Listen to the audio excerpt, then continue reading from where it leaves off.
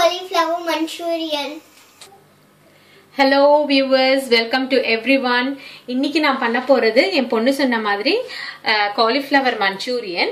இங்க நீங்க பாத்தீங்கனாலே தெரியும் நான் எல்லாத்தையும் எடுத்து வச்சிருக்கேன்.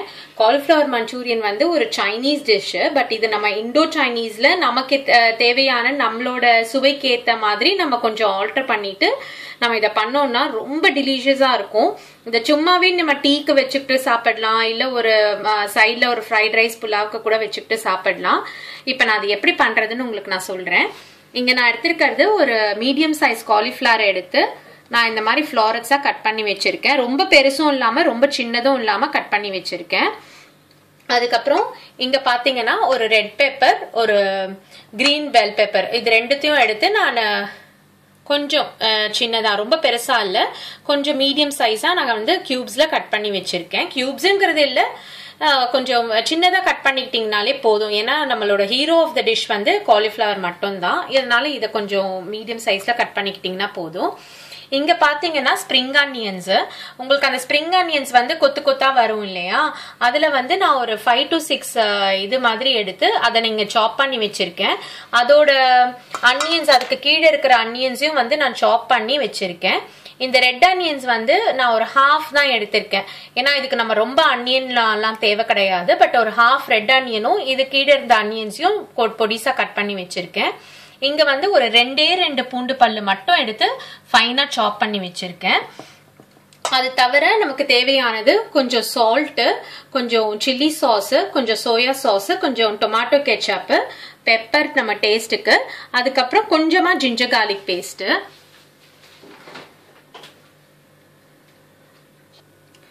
இப்ப இங்க பாத்தீங்கன்னா நான் இங்க ஒரு பேட்டர் வந்து நான் ஏற்கனவே கலக்கி ரெடியா பண்ணி வச்சிருக்கேன். இதுலதான் நம்ம இத பஜ்ஜி மாதிரி போட்டு பொரிக்க போறோம். ஆனா இது பஜ்ஜி மிக்ஸ் எல்லாம் கிடையாது. இல்ல நான் எந்த பேசின் பவுடரும் எதுவும் போடல.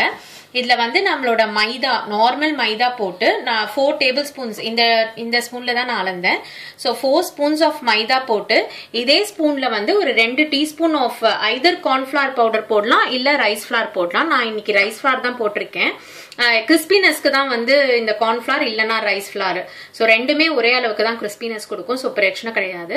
So 4 table spoons of maida and 2 table spoons of rice flower இத போட்டு தேவையான சால்ட், நான் வந்து இங்க வந்து ஒரு 1.5 டீஸ்பூன் சால்ட் போட்டிருக்கேன்.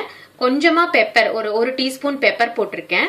அதுக்கப்புறம் நமக்கு ஒரே கொஞ்சமா ஒரு இந்த ஸ்பூனாலேயே ஒரு 1.5 ஸ்பூன் ஆஃப் சோயா சாஸ் இத போட்டு எல்லாத்தையும் இந்த கன்சிஸ்டன்சில, இங்க பாருங்க, ரொம்ப தின்னும் இல்ல திக்கும் கிடையாது, இந்த கன்சிஸ்டன்சில நான் இத தண்ணி விட்டு கலந்து வச்சிருக்கேன்.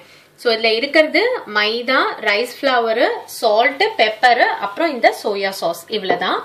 ஸோ இப்ப நம்ம பார்க்கலாம் எப்படி பண்றதுன்னு.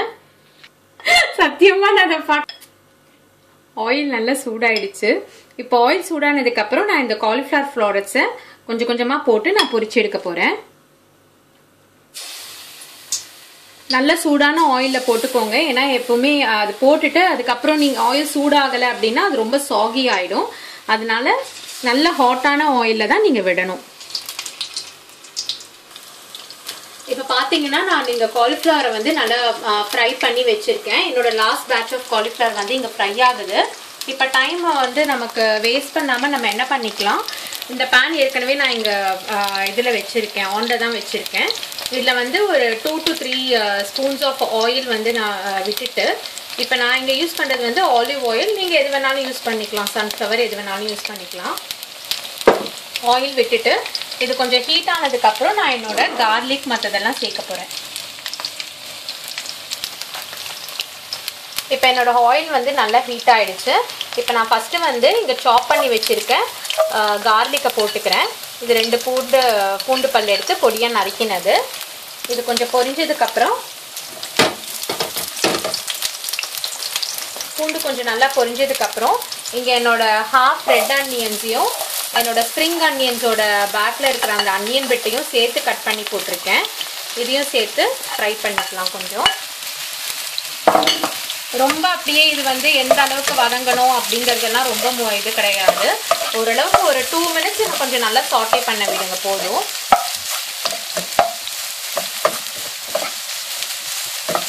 இது ப்ரௌன் ஆகணும், கோல்டன் ப்ரௌன் ஆகணும் அப்படிங்கிறதெல்லாம் ஒரு இது முக்கியம் கிடையாது.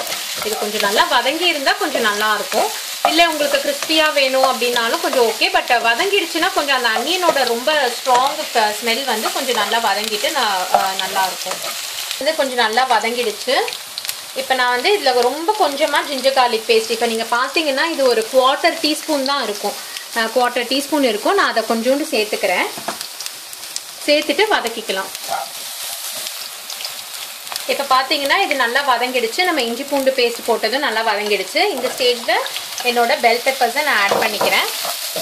ஆட் பண்ணிவிட்டு இதே மாதிரி ஒரு 2 நிமிஷம் மட்டும் சாட்டே பண்ண விடுங்க. இது ரொம்பலாம் வந்து வேக வேண்டாம்.